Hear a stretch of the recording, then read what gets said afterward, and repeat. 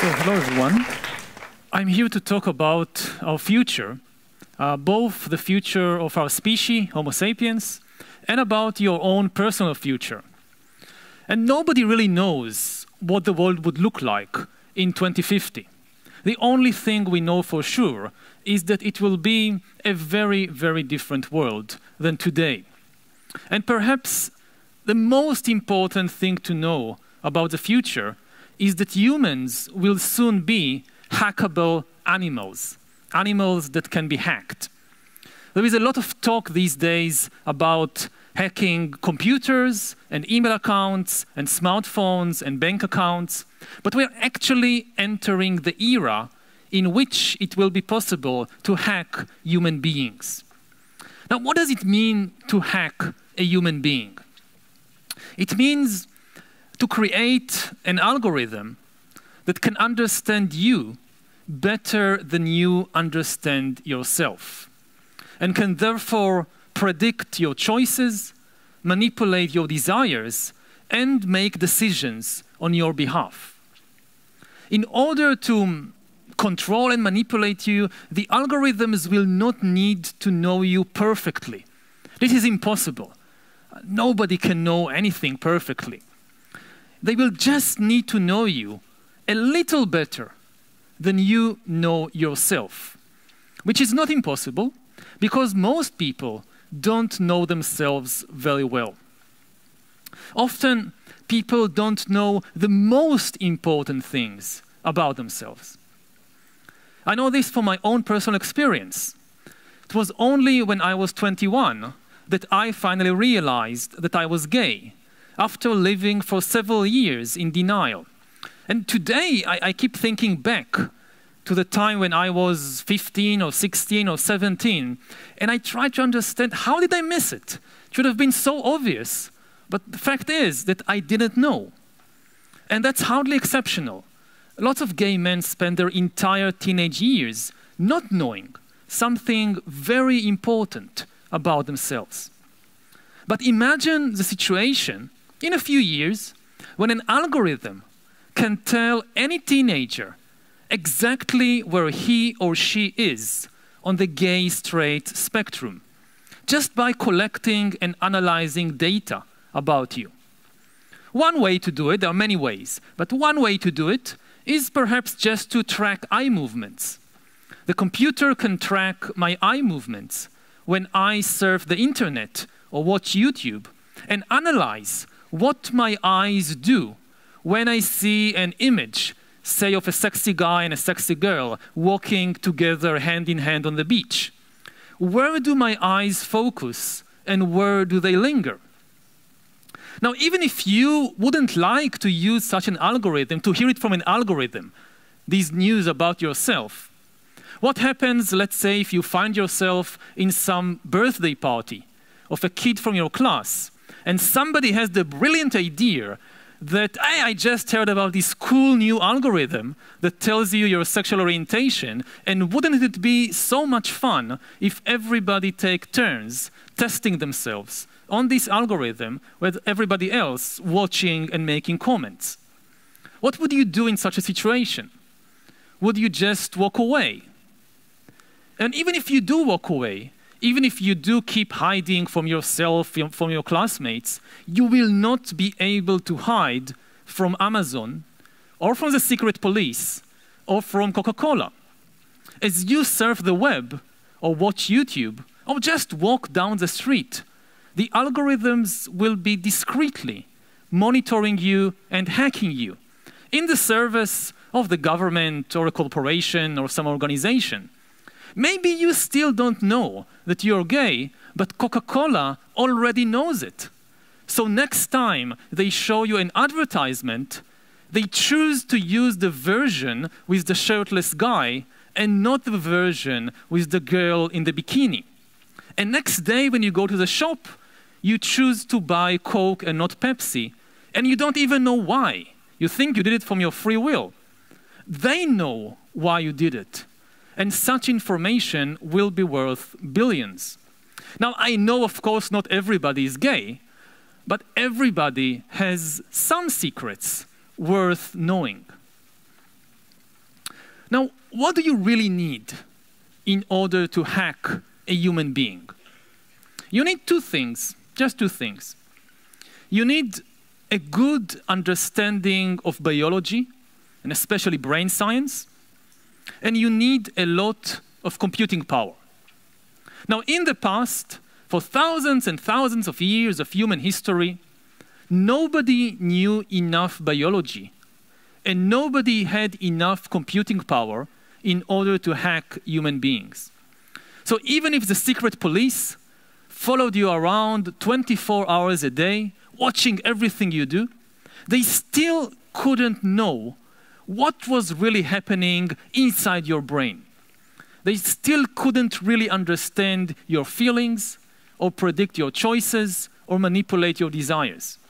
But soon, corporations and governments will have enough understanding of biology and enough computing power to hack humans. And when this happens, and it is already beginning to happen, then authority will gradually shift from humans to algorithms.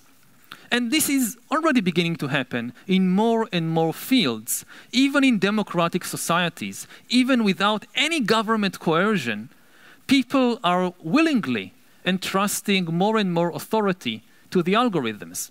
We trust Facebook to tell us what is new. We trust Google Search to tell us what is true. We trust Google Maps to tell us where to go. Netflix tells us what to watch, and Amazon tells us what to buy. Eventually, within 10 or 20 or 30 years, such algorithms could also tell you what to study at college, and where to work, and whom to marry, and even whom to vote for. And as algorithms become better, they can not only guide and control humans, they might also replace humans in more and more jobs. And this is even true, or especially true, of jobs that demand a good understanding of human feelings. For example, there is a lot of talk these days about self-driving cars. But even in order to replace human drivers, self-driving vehicles, or the computers that drive these vehicles, they need not just to know how to navigate the road, they need to understand humans. They need to understand and anticipate the behavior both of human customers and also of human pedestrians. They need, for example, to recognize the difference between an 80-year-old and an 18-year-old and a 40-year-old that are approaching the road. And they need to understand something about the difference in behavior between small children and teenagers and adults. Similarly, in order to replace human doctors, computer will need to understand not just our diseases, but also our emotional moods. The computer will have to know whether a patient is angry or fearful or depressed. But it's very likely that computers will be able to do that better than most human doctors, because after all, anger and fear and depression are biochemical phenomena just like flu and cancer and diabetes. If computers can diagnose flu, computers can also diagnose fear. Now, of course, as all jobs in driving vehicles and in diagnosing diseases will gradually disappear, all kinds of new jobs, which we cannot even imagine at present, will emerge. But the new jobs, too, will continue to change and to disappear. Few jobs will remain the same for decades, for a long time. Some people imagine that the coming automation revolution will be a one-time event. Let's say in 2025, you have the big automation revolution, lots of jobs disappear, lots of new jobs appear, we have a couple of rough years, and then everything settles down to a new equilibrium in the job market and in the economy. But it will not be like that. It will be a cascade of ever bigger disruptions. You have a big revolution in 2025. You have an even bigger revolution in 2035, because by then AI is so much better. And an even bigger revolution in 2045, which means that to stay relevant, you will have to reinvent yourself, not just once, but repeatedly, like every 10 years, 15 years, to reinvent yourself. And the main obstacle for doing that might well be psychological, more than economic or technological. It's just very, very hard to reinvent yourself, especially after a certain age. When you're 15 or when you're 18, you're basically creating yourself, you're inventing yourself, and it is very, very difficult. But it's much more difficult to do it when you're 40 or 50. You probably know by now that adults don't like to change. They tell you to change all the time, but they don't like to change themselves, because it's very difficult. So the most important goals of education in the 21st century are probably to develop your emotional intelligence and your mental balance, because you will need a lot of mental balance and mental resilience to deal with a very hectic world, to keep learning throughout your lives, and to repeatedly reinvent yourself and stay ahead of the algorithms. Now, I hope all this doesn't depress you too much. It's not the point. I mean, they told me repeatedly, don't scare the kids. But I really think that you can handle it, that you can really rise to the challenge. Humans are extremely adaptable beings. If we know what we are facing, we can adapt to it and we can find solutions. And I'm really most curious to hear what you have to say about all this. So thank you for listening, and in a few minutes we'll have a chance to hear what you think. Thank you.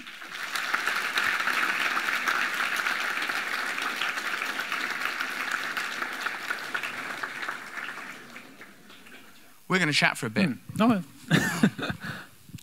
I like to listen to that, Yuval, but like what? People are going to be able to hack our consciousness because they'll know so much about that. I suppose what I was thinking is, oh no, if I'd have been a kid in the future, in this sort of dystopian future where that game's invented that's watching my eyes, and that game's suggested, and I'm worried about my sexuality, I'd think, well, just look at the appropriate body part of the appropriate person for what's acceptable in the cultural context I find myself in. For example, if it was the man and the woman on the beach, simply look at the beach. Mm-hmm. Maybe there's a dolphin in the background. People will perhaps query what you were thinking about his blowhole. But what I would say...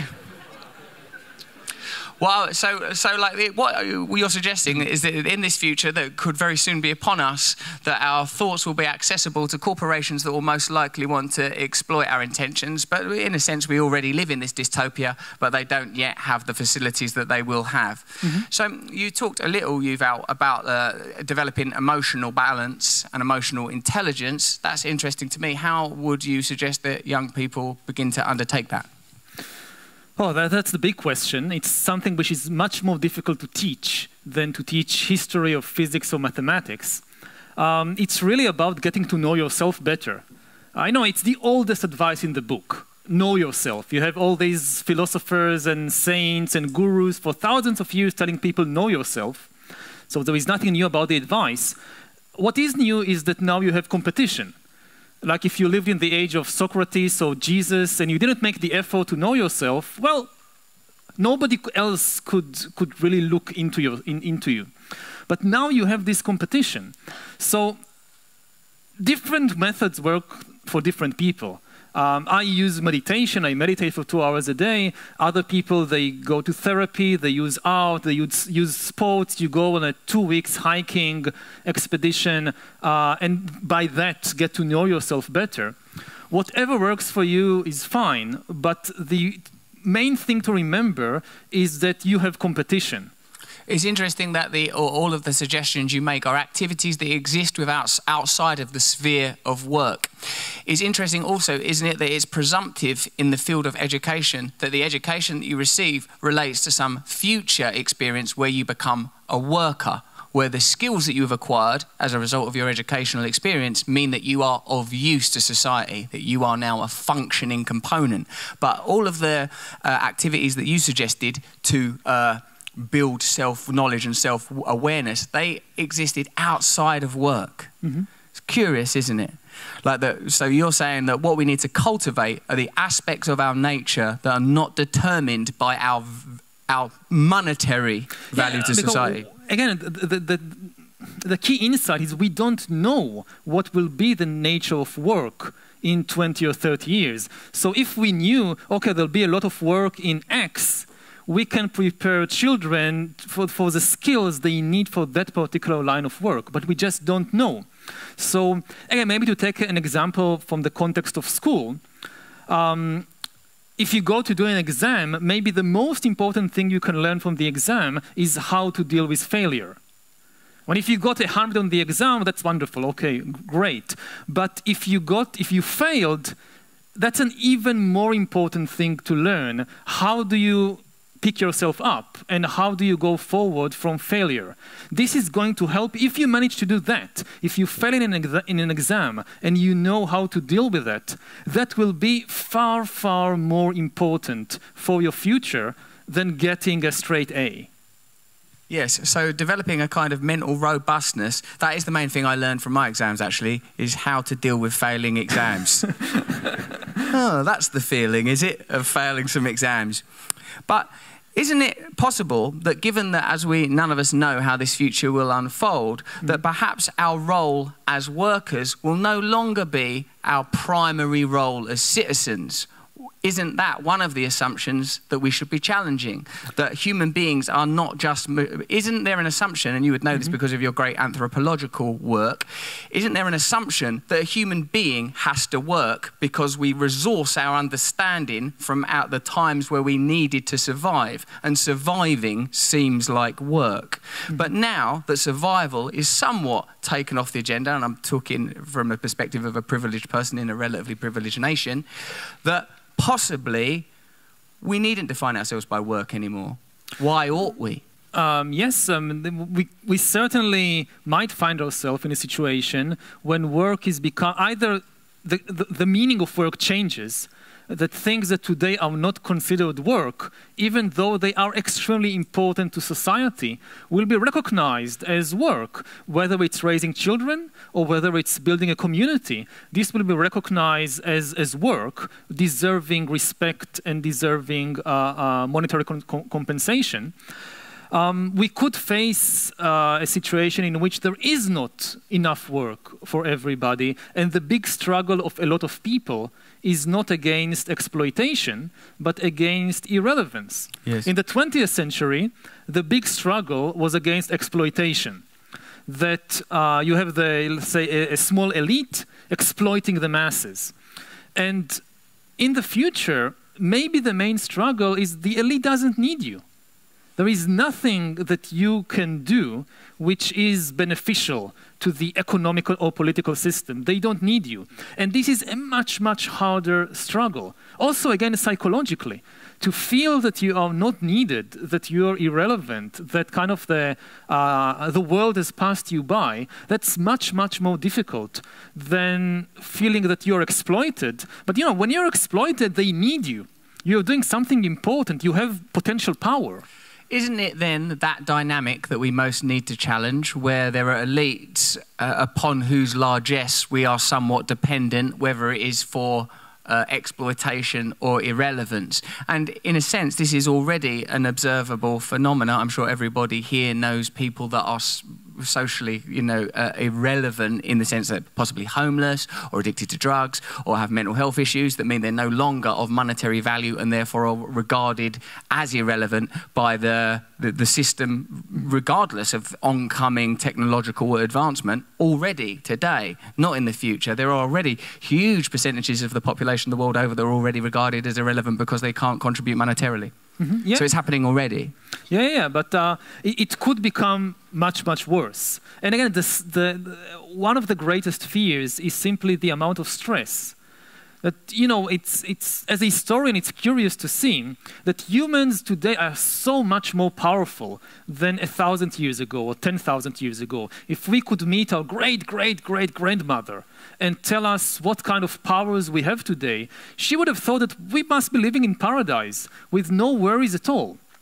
But actually, in many ways, we live much more stressful lives than 1,000 years ago. And the level of stress might only increase in the coming decades because, again, the pace of change is increasing. And you're constantly under this fear that I will be left behind. I will not be able to cope with the next big change. And as you grow older, change is becoming more and more stressful. Yes. Do you think, Yuval, this is perhaps because the incredible technological advancement that the last couple of centuries have seen has not been accompanied by a comparable spiritual, if you were to use that word, or intellectual, emotional, or mental advancement? And at the beginning of our conversation, you said, balance and the ability to endure. These previously would have belonged in the realm of the spiritual. So isn't one of the challenges we'll face that as human beings we have to evolve other aspects of our nature to keep up with the capacities of technology if we're to have any chance of surviving, and indeed challenging the dynamics that mean that there are still to some degree an elite that determine who is expendable, who is irrelevant, who is exploitable? Do we need to bring some focus to these structures and ways that we can radically alter them? Yeah, I think spirituality now is more important than ever before because a lot of spiritual and philosophical questions are becoming very, very practical questions. Things that philosophers have been debating for thousands of years with very little practical impact are becoming questions that engineers face. For example, you think about a question like, what is humanity? So you can debate it for thousands of years, but now as abilities, especially in biotechnology, develop, we may get the opportunity to start re-engineering the human body, the human brain, the human mind. And then the question arises, which kind of qualities we want to enhance and which kind of qualities or abilities are less important. If you ask the army, or if you ask some big corporation, they will tell you, oh, we want to enhance human efficiency and intelligence and discipline because we want more disciplined and intelligent and efficient soldiers and workers and so forth. But things like compassion or spirituality or artistic sensitivity, we don't care about that. So if we leave it to the free market or to the army to decide what to do with a new technology, we may get not upgraded humans, but actually downgraded humans, something which is far less than we are. And these questions like what is the essence of humanity suddenly becomes a practical question for engineering. Or to take an even simpler question, in order to put a self-driving car on the road, you need to answer some very difficult ethical questions. Like the textbook example is you have the self-driving car moving on the road, suddenly two kids who are chasing a ball jump in front of the car.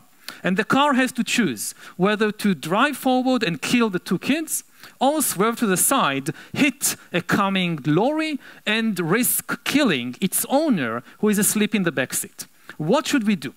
Now, for thousands of years, philosophers have argued about it, but it had no real implications. Now, and they said, okay, we just leave it to the free will and the conscience of individuals. But with algorithms, the engineer needs an answer. How do I program the algorithm? What should it do? And with an algorithm, you can be 100% sure it will do what you tell it to do. So there are all kinds of answers. One option, if you just leave it to the free market, the customer is always right, then Tesla will produce the Tesla egoist and the Tesla altruist, and the customer is always right. If people bought the Tesla egoist that kills the two kids to save its owner, well, what do you want? The customer is always right. You might have the government regulating it, but whichever way you go, we need an answer to this philosophical question. Philosophers are very, very patient people. They can argue for thousands of years about some ethical dilemma without resolution. But engineers, and even more than engineers, the investors, the owners of the company, they are not patient. They want the self-driving car on the road tomorrow or in 2 years. So they need to answer these questions. Yes, and we already understand the primary ethics of commerce and capitalism. That probably the car would run over the children, then reverse up onto the pavement, run over a few more people, eject the owner out through the sunroof. Whether, if the ethos is to maximise profit, what I'm saying is that we've already had like a situation where GM Motors had to calculate whether it was cheaper to recall cars with a faulty ignition or to face the lawsuits that would be incurred when the cars caught fire because of those faulty ignitions.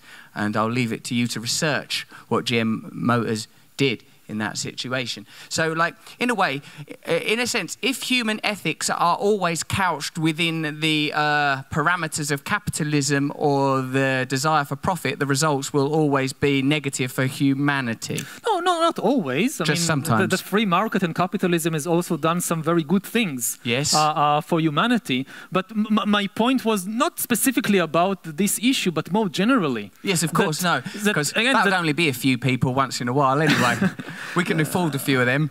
What I meant to emphasize, it was just an example, is not just the crucial importance, but the immediate relevance of these big spiritual questions. That, you know, if you're looking for, if you think, okay, I want a career, I want to make a good career move, what kind of jobs will there be in 10 or 20 years? Philosophy is actually a much safer bet than it ever was before, because corporations like Tesla, like Google, they suddenly confront these deep philosophical questions. They actually need philosophers for the first time. I understand, Yuval, but it's still being couched within how do I monetize my resources, when an alternative route might be, let's not monetize ourselves, let's look at alternative systems that exist outside of the pre-existing model, which has already proven not to be necessarily beneficial to us, you know, 100% of the time. I'm not saying, like, you know, I think capitalism's done lovely things. Look at these trousers. These are not the trousers of a communist, let me tell you.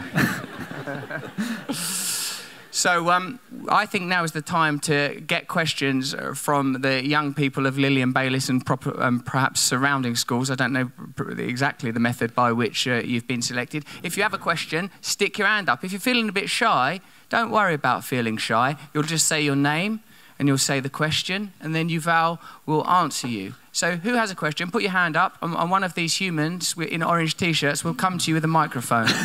Put your hand up and don't be worried. Look, there's a couple of people up the back.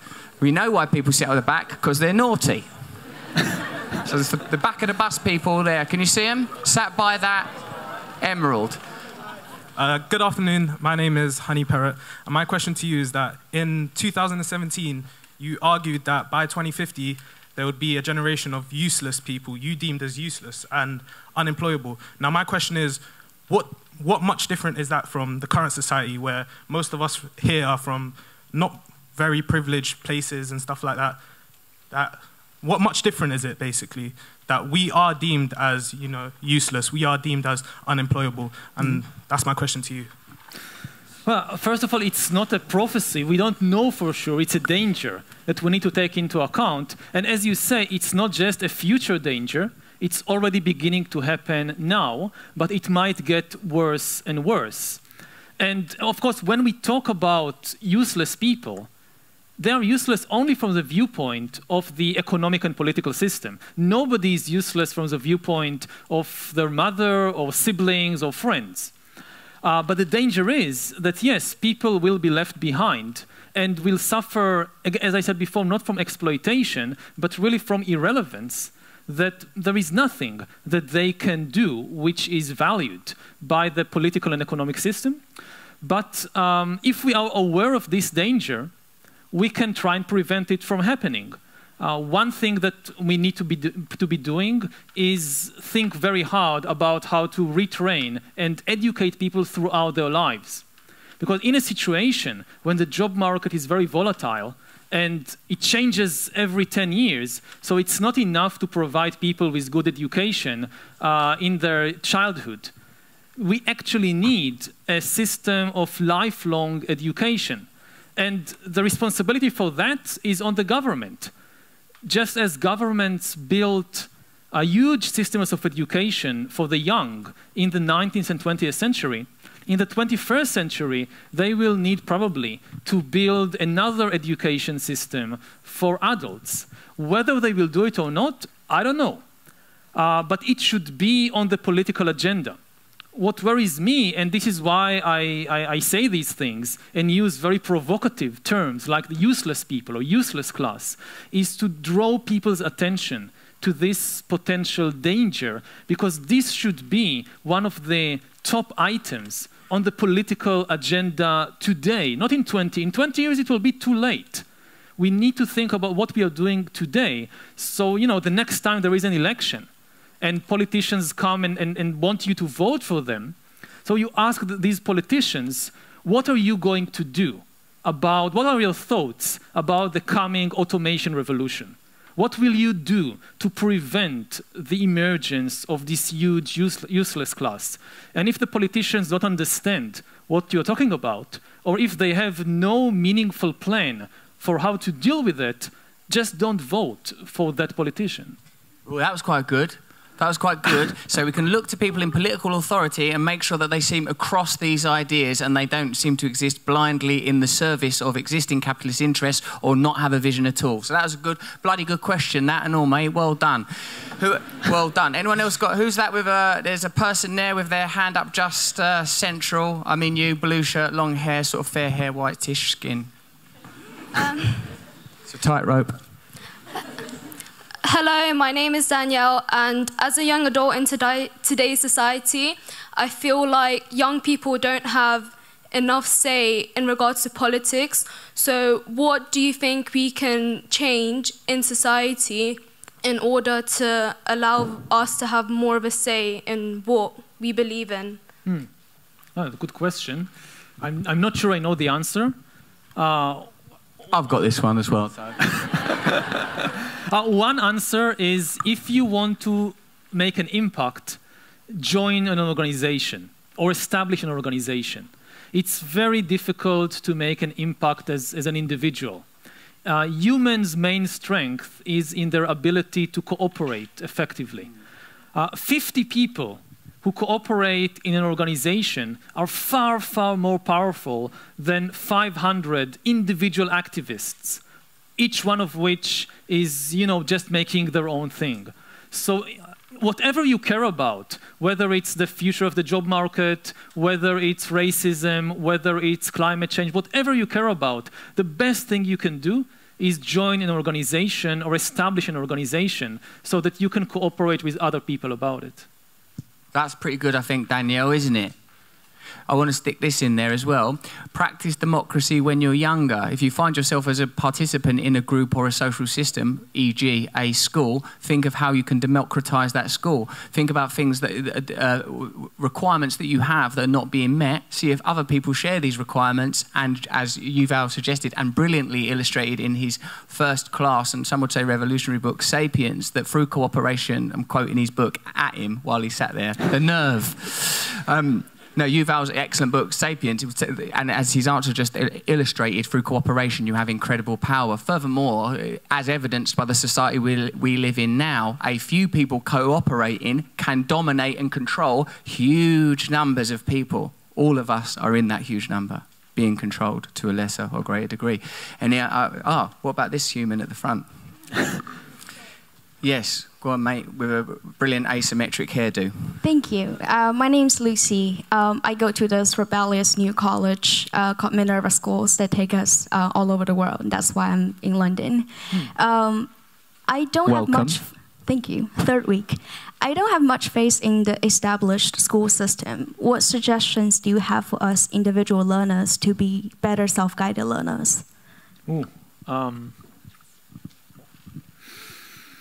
it's a good question.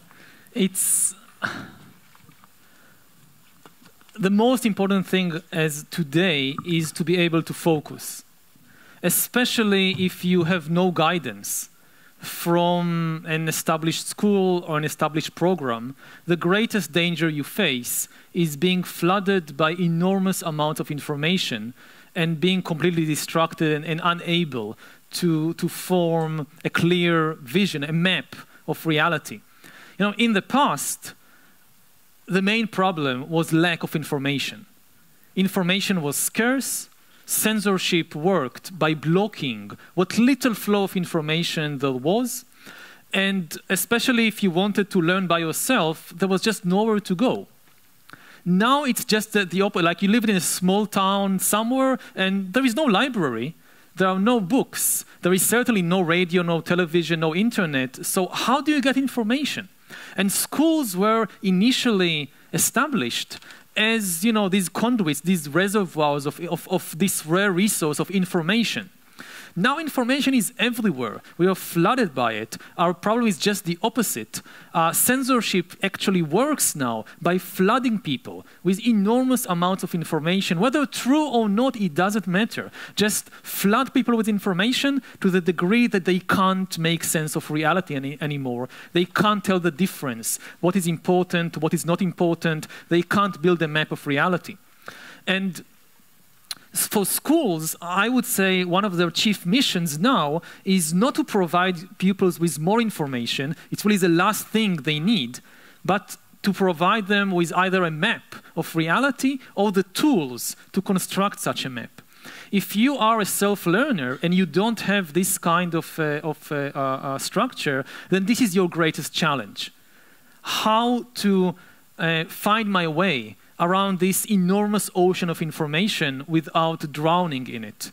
And I don't really have like a magic bullet of how to do it. I would just like focus your attention that this is your greatest task. How did you do it? How did you have mentors, instructors, examples that you followed? You come through academia because you're a professor, so yeah. But like, so is that how you did it? You had mentors, people that you followed when you were. I know you didn't have the challenge of this abundance of information, not to the degree that the people we are addressing now have to contend with. But you must have still selected the disciplines that you did, the methods that you did, the viewpoint that you did. My method was really to focus on the most important questions and then allow the questions to just lead me wherever they go. Like you take a big question like that, for example, why have men dominated women in almost all large-scale societies for the last 10,000 years? And you want to understand why. And it's important to take a question which is not only big, but it's also very relevant to my life, to make it interesting. Something that really impacts me every day. Why is reality like this?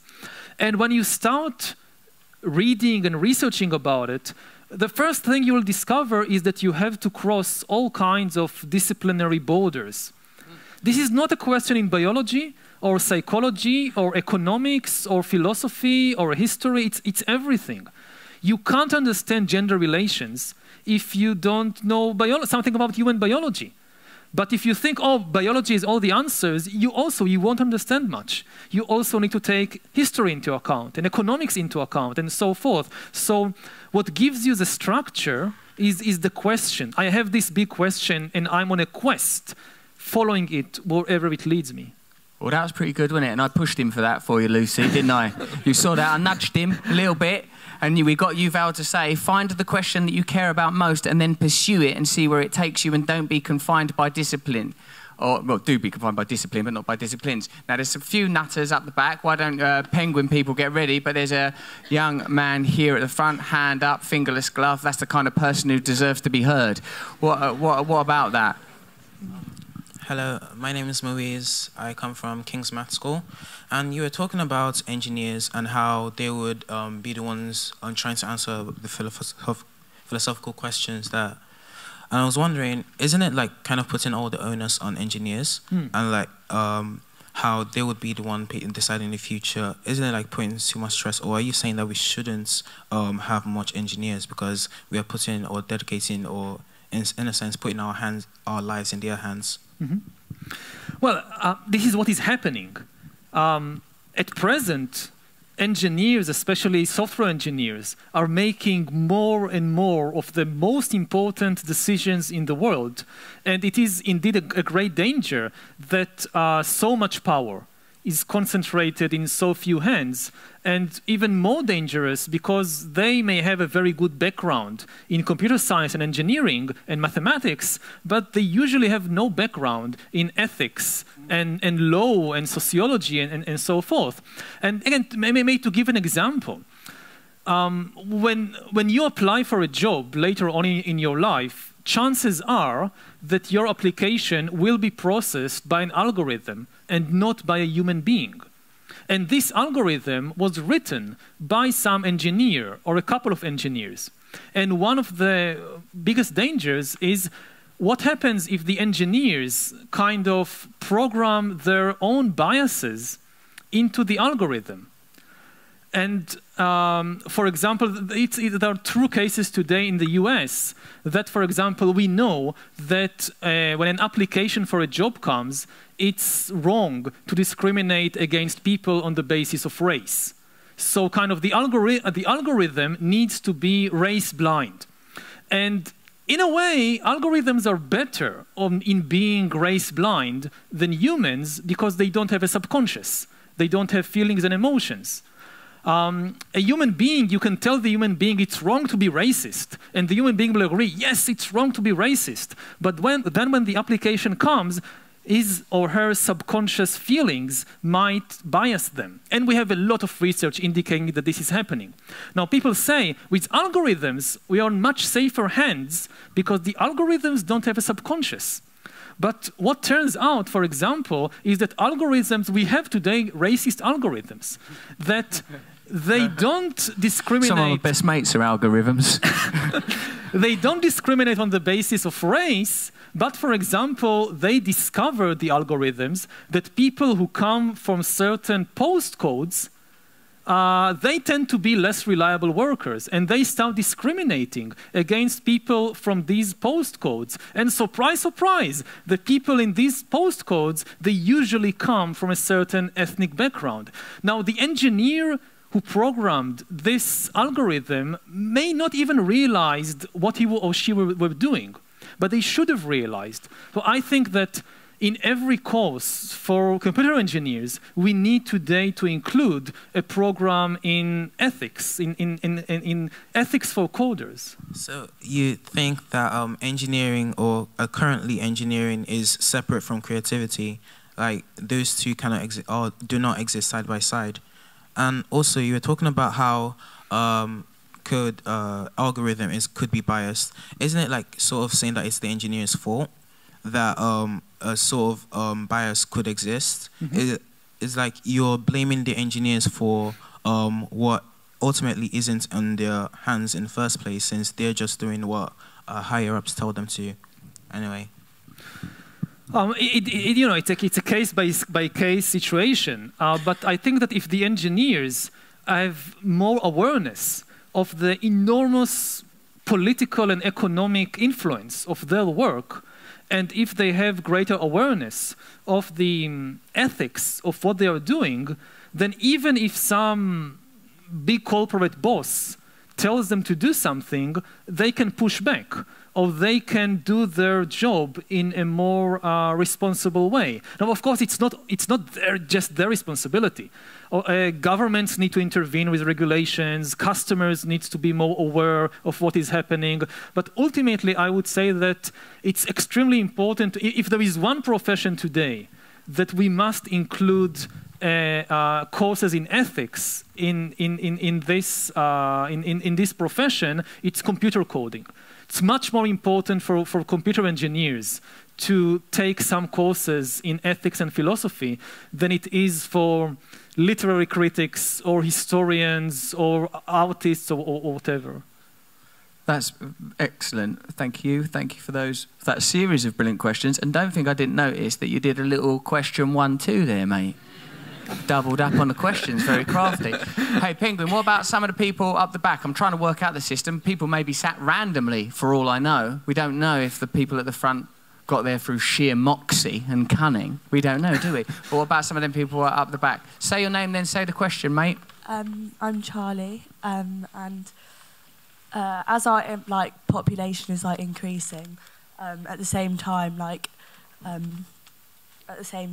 our technology is also becoming more proficient and rendering humans useless. What are we going to do about the excess humans that are left? So that's really going back to the question about the useless class. And again, I want to emphasize it's not a prophecy, it's just a possibility.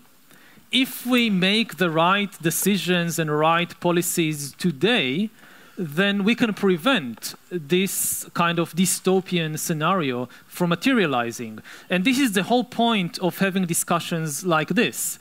If the future is inevitable, then what's the point of talking about it? We can't do anything. But the future is not inevitable.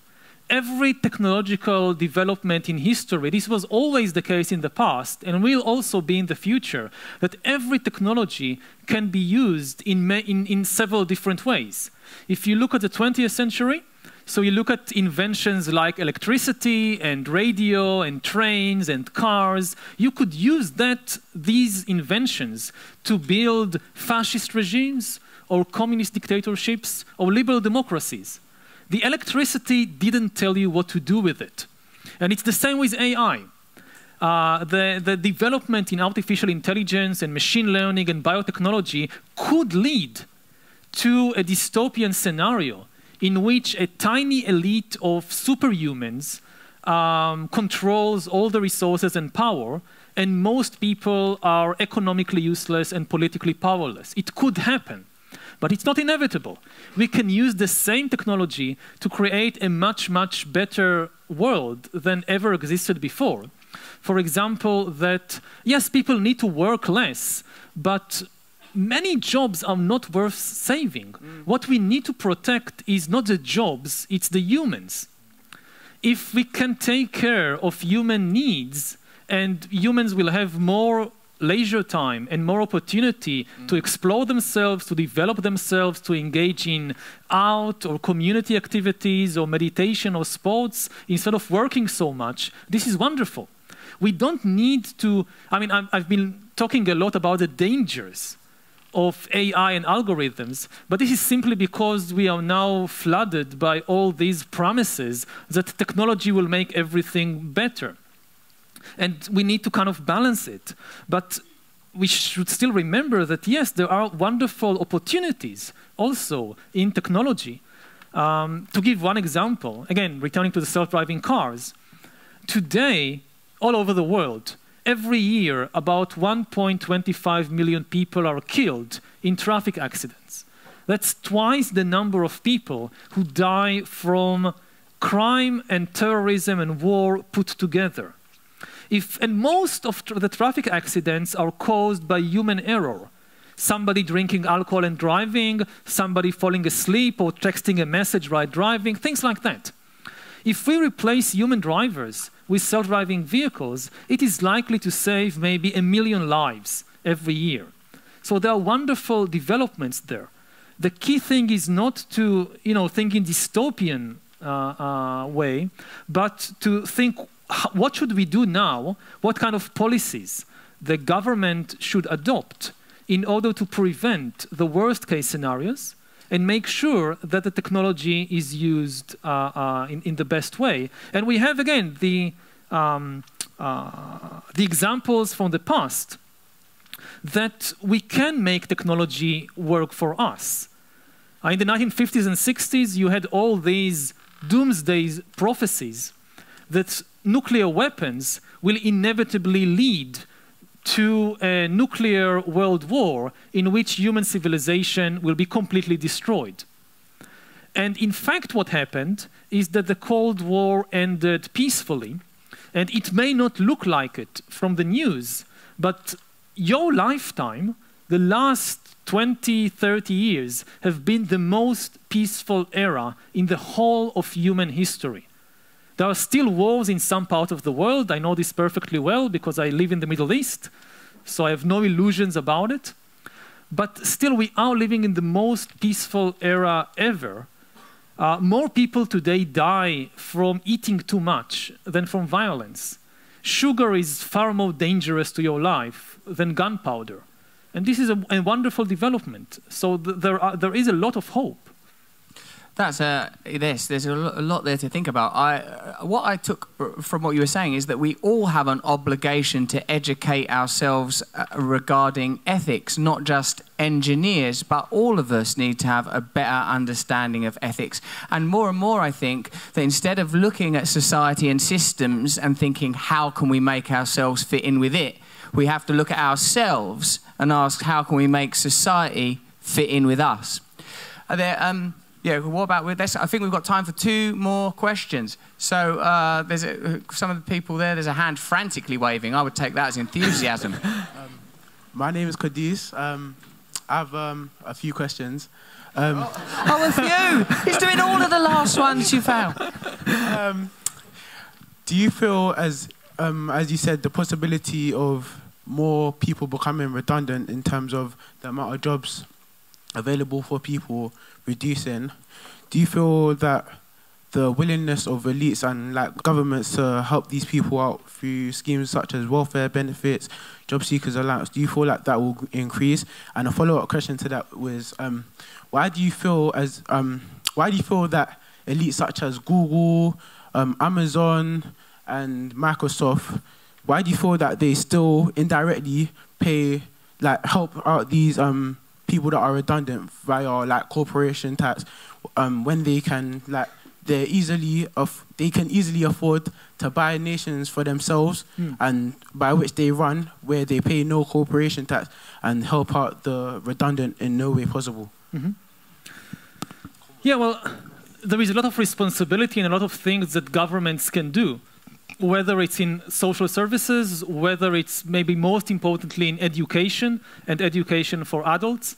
But as I think you're indicating, we need to think about it also on a global level and not just on a national level.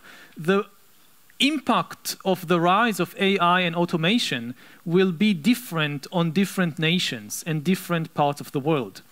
In some parts of the world, enormous new wealth will be created and a lot of new jobs will be created. Whereas in other parts of the world, the economy might collapse completely. In high-tech hubs like Silicon Valley and like the eastern coast of China, we might see enormous development and wealth. But whereas other countries which at present rely mainly on cheap manual labor, like people producing textiles and shoes and so forth, their economies might completely collapse. So beyond the question of what does the UK government do in order to prevent in order to protect the most vulnerable people in the UK, an even bigger and more important question is, what do we do on the global level? Because the worst problems are, there will be problems in the UK, but the worst problems will not be in the UK. They will not be in Western Europe or in North America or on the east coast of China.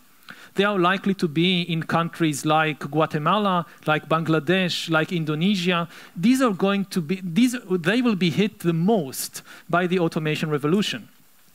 And what we see now with the rise of nationalism and isolationism is a cause for a great worry. That yes, maybe governments will do what it takes to protect their own citizens, but the poorer nations of the world will be completely left behind. And we need to think very carefully about a global safety net, a global solution to this problem, and not just stay limited to nationalist thinking about it. That's an excellent answer. And that was a really good question, that, mate. I like the way you dragged in powerful silicon giants, great technological colossuses that stride about the world, governing and controlling us. You pulled them into it too, and made Yuval talk for a while about the culpability and responsibility of our governments and the way that we look at the nation state and the globe. A lot of education, a lot of data flying around out here, a lot of things for us to learn. We've got to pull ourselves together, start looking at fraternities across the globe, looking at new alliances, new idealism, new ideologies. Who's this dude with the glasses and the barnet? My man there. And this will be our last question. We've got to wrap it up. So start collating the good information in your minds and allowing it to land. Hi, I'm Raphael. So I have two kind of questions. Everyone gets in with two questions. Sorry about that. So the first is, are echo chambers, like politically speaking, an example of this human hacking that you speak of? And if so, how do we deconstruct that? And the second one, what do you feel about UBI, or universal basic income, as a way to combat this socio-political redundancy?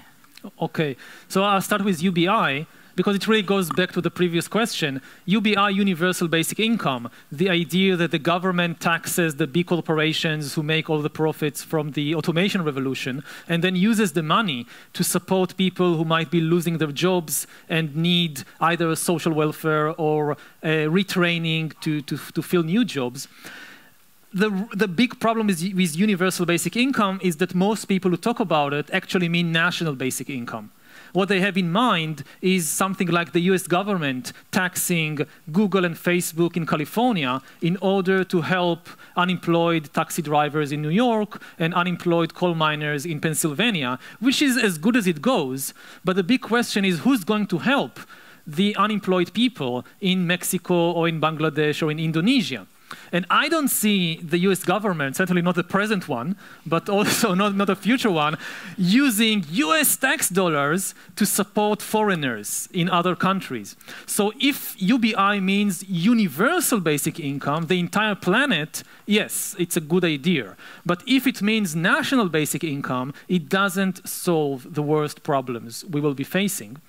About the issue of echo chambers, then yes, this is really a part of this new world that we are living in, that even though we have all these abilities to communicate across the world, partly because of the dominance of algorithms, we find ourselves being locked inside these small echo chambers, which constantly the algorithm finds out what we like and what we think, and constantly shows us back news stories that cater to our own tastes, because we don't like to be contested too much. One of the basic facts we need to realize about the human mind is that the human mind is very lazy. It doesn't like to work too hard. And an echo chamber is really just the human mind trying to create a kind of very safe and cozy environment in which I'm not challenged. I don't need to think very hard.